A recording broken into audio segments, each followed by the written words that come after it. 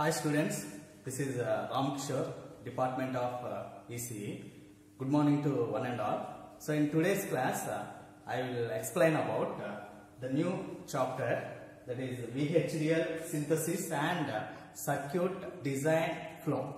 So up to now, we were seeing different logic functionalities. So that that logic functionality may consist the Boolean expressions. So the Boolean expression is nothing but, so we can consider any type of logic gate, either it may be a combinational circuit or a sequential circuit. So for example, the Boolean expression is equal to y is equal to a into b plus c whole bar. So this is an unoptimized Boolean expression. So by using this Boolean expression, so you can implement this circuit as a gate level circuit. That means to perform or to get this type of application, so we have to implement that functionality by using different gate circuits. So already we implemented by using that logic functionality by using PMOS design and NMOS design and CMOS design. So already we seen how to construct a logic circuit from different Boolean expression, and also that logic circuit can be implemented with help of stick diagram and the layout diagram. So this is a procedure to implement a specific circuit functionality. So here in this unit, so we have to define or we have to write a program like a C language program to implement a desired functionality. That means, so for every circuit, so manually we don't go for a physical gate structure or physical device. So before fabrication, that means before we are implementing a IC integrated circuit, so we have to first let us check whether that desired or defined program will meeting the application or meeting the desired specified circuit. So for that purpose, so we go for VHDL synthesis. So VHDL is acronym for V and the difference between HDL. So it will be defined. V stands for very high speed integrated circuit, and the HDL stands for hardware description language. That means we have to implement any physical circuit, so that will be definitely before the physical device. So we have to write the code in the language. It is nothing but VHDL language, very high speed integrated circuit hardware description language. So this VHDL procedure is described for to implement or to define a specific gate level circuit. That means whatever, for example, we consider a adder circuit. So the adder may have one exclusive OR gate and one AND gate. So whenever we define XOR gate, so that will be that may have some functionality, and the gate has some functionality, so that will give sum and the carry output. So that whenever we meet that sum and the carry expressions, so then only that fulfills the off adder circuit. So to meet that, so to meet a specific off adder functionality, so we have to write the programming for both the gates. One is the exclusive OR gate and another one is AND gate. So here the synthesis is nothing but, so it converting code to circuit. Converting the code to circuit. So it is nothing but whatever we define the functionalities, that is the program within the program, so that will whatever the function we defined within the program, so that will convert like as a physical structure. So within the software itself, so it converts a physical circuit. So that is nothing but it is like as a C type language, and that will be defined. So in what format we have to define the program, or what format that program will consist, in what manner from top to bottom level. So whether it may be, we have to define the program in different models. Those are nothing but one is the circuit design flow, and another one is behavioral, and another one is data flow, and another one is structural flow. So in any format, so we have to define the program. So that will be simply, that will consist the RTL to an unoptimized Boolean expression, and the unoptimized Boolean expression to optimized Boolean expression. So then only we go for a fabrication. Clear? So the synthesis tool will infer a hardware architecture from the VHDL model. So what I here infer is nothing but conclude. The meaning of the infer is it is conclude. So the synthesis, it will conclude a hardware architecture. That means whenever we writing the program, so then we came to synthesis step, then at that point, so it definitely concludes the architecture of defining each and every point within the architecture of the device. So that will by implemented by using VHDL language, that is a very high speed integrated circuit hardware description language. So simply it is also called it as in short form POM. So T is defined as translate. So we have to translate the one form to another form, converting one end to another end.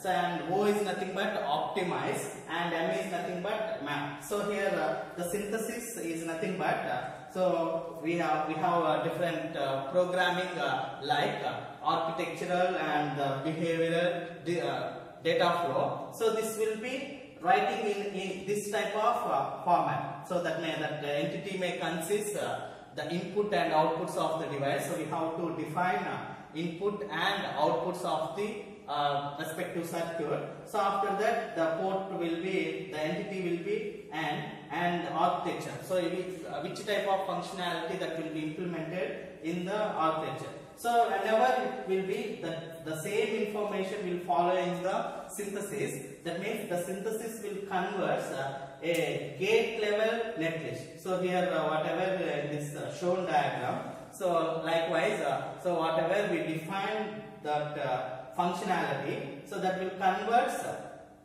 this type of physical architecture, physical gates. That means whatever the gates to required to implement that logic functionality. So this will define the synthesis process.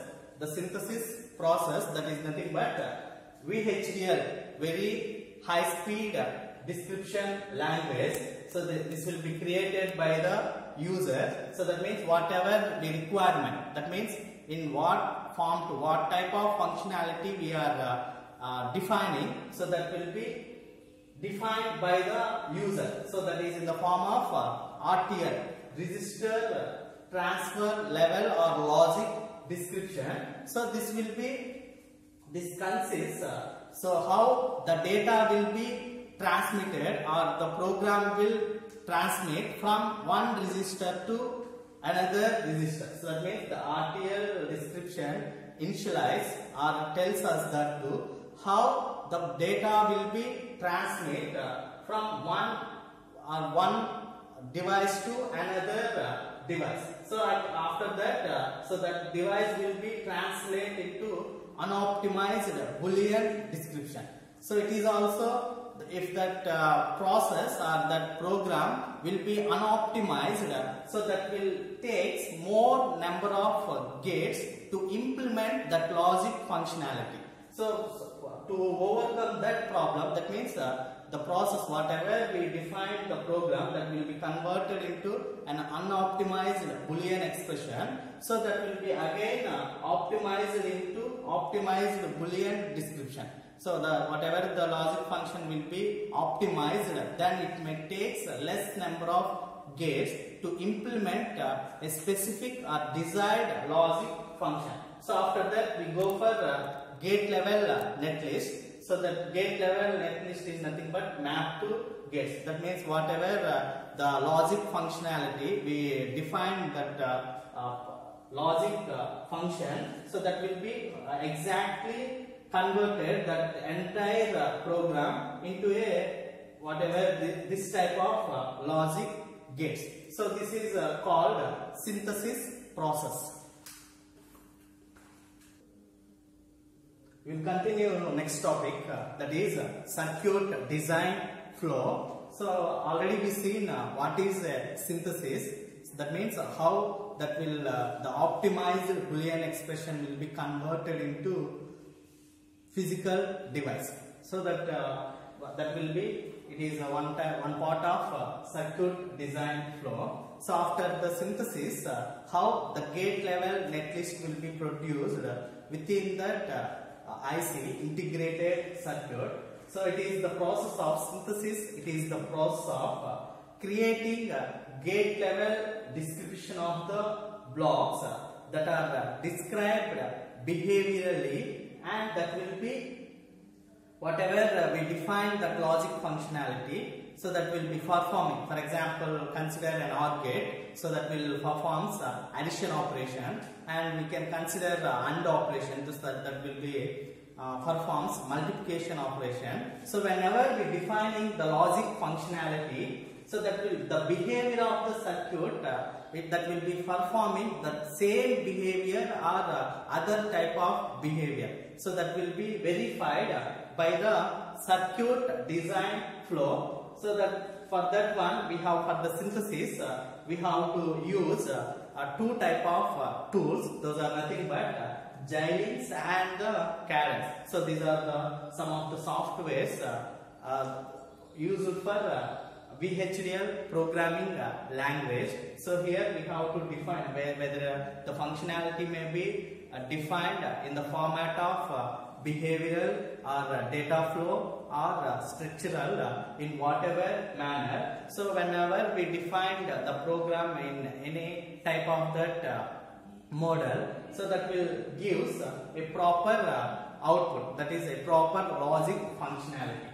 So here the circuit design flow, it will converts a specific optimized description into the physical device. That means by using placement and routing we get a physical device. So that way already the circuit design flow will also consist the VHDL entry, that is very high speed integrated circuit hardware description language. So that is we have to define that language in the type of RTL level, that is register transfer level or transfer logic. So that will be that by using the compilation. That means so it will define or it will analyze how the data or the program will transmit from one end to another end. That means one block to different subblocks or one register to another register. How the data will be transmit from here to and next point, next level of the circuit. So that overall data will be consist within the format of register transfer level. So by using the compilation, so compilation is nothing but, so compilation is the process of reading the source code, so and analyzing the logic functionality of the circuit. So it will whatever we defined the source operation within the program, so that the compilation will study that code format and give some analytic or problems with regarding with that program. So after that compilation, so again we have to use the gate level netlist. That means it will convert an optimized Boolean expression into optimized gate level netlist. For example, in case of the gate level, so that may have a delay or any unoptimized portion, after that compilation, so that will may take more number of gates to implement that logic functionality. So to overcome that, we are going for optimization process. So that the optimized netlist will have a specific gate. That means if that program doesn't have any bugs or the delays, so that will may take less number of gates to implement that functionality. So if any errors or syntax or semantic errors within that program, so if that by using the simulation, again it will go to the starting itself. That means again it will go to RTL level. So if the simulation is yes, so that will the data of that program will be going to the physical device. That means that will be came into a physical IC integrated circuit. So by using the simulation, so we have to verify whether the logic functionality is coming or not, whether the logic functionality is right or wrong. After that, by using proper placement and routing, placement is nothing but, so we have to divided the large number of blocks into small number of blocks, and whenever we have to give some interconnections from one logic to another log or one block to another block by using the routing, so by the device will be came into a physical structure. So here if the simulation is not correct, then again it will be going to the VHDL entries. So and that it does not perform proper placement and routing. Again after that fabrication itself, again it will be going to the VHDL entry. So this is about circuit design flow. Thank you.